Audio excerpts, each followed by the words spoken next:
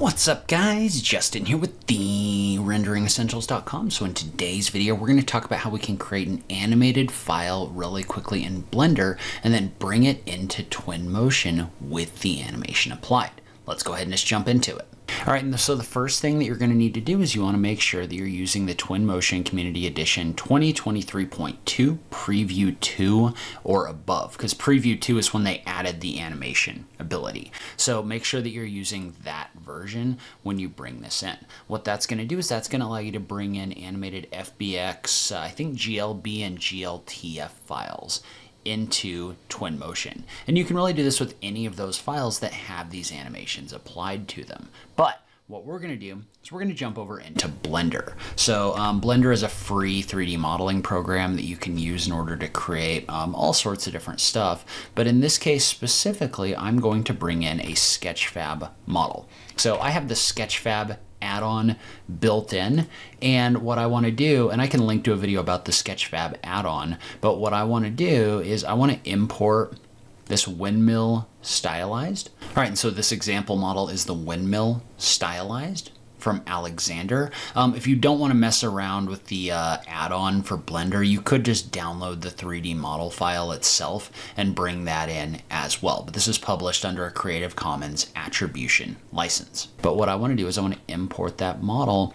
into Blender real quick. And so that brings in a bunch of complicated stuff, which I don't really want to worry too much about in this video. We're just going to delete out the armatures that are in here, for example. And what we want to do is we want to create an animation where these rotate, right? And so we're going to do this in a very simple way.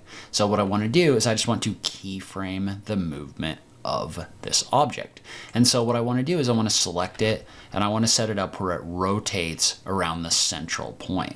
Well, notice how the object's pivot point is in the wrong location. So if we were to do that right now, it would fly around like this. So all we need to do to fix that is just select the object and go to Object, Set Origin to Geometry. What that's going to do is that's going to move that pivot point to the middle of the geometry right in here. Now we can use this in order to create this animation.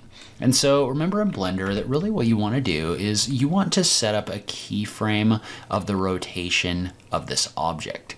And so what we want to do is we want to use the timeline down here in order to do that. So I have the timeline active, and what I want to do is I want to keyframe the rotation of this object, right? And this is acting a little bit weird, so we're going to go ahead and adjust this to XYZ Euler like this. That's going to make this work a lot better. But basically what we want to do is we want to set a keyframe where the object is at 0, right? So in the rotation of your object transform, you can just right click and click on Insert Keyframes. And then at 250, I want this to have rotated negative 360 degrees, right? I want it to have done one full rotation in this animation. So we're going to type in negative 360 right here. We're going to right click and we're going to keyframe this again. And you don't need a ton of Blender knowledge in order to do this. We more just want to create this animated model real quick and bring it into Twinmotion.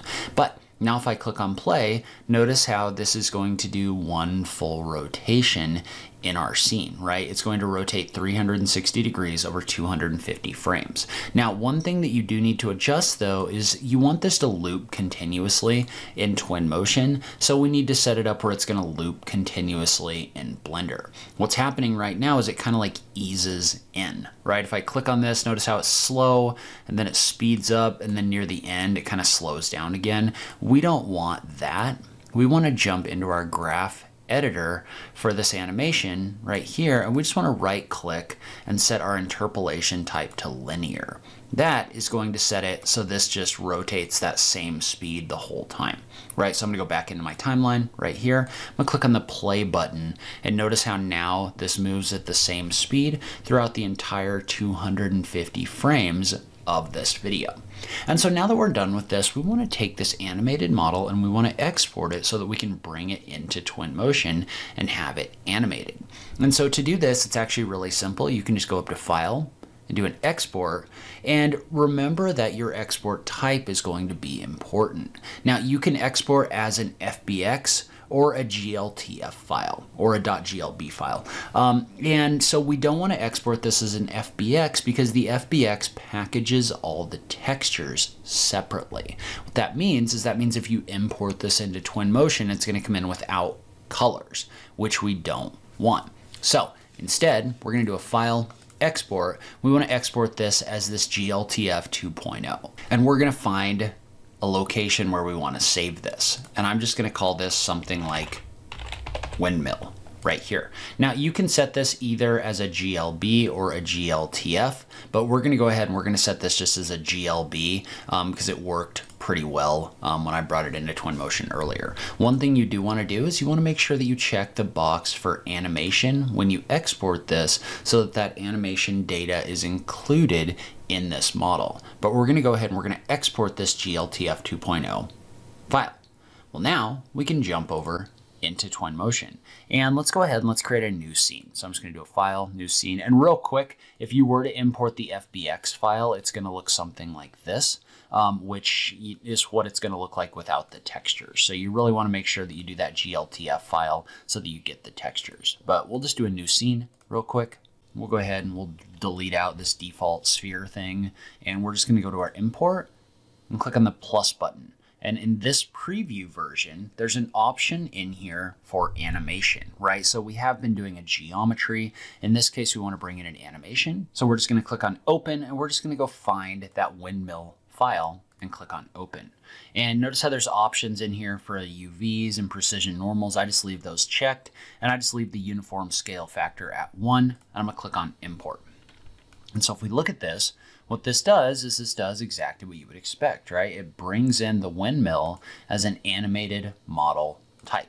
And notice how these different things are in here and you can kind of move them around. I wouldn't recommend it, but you can.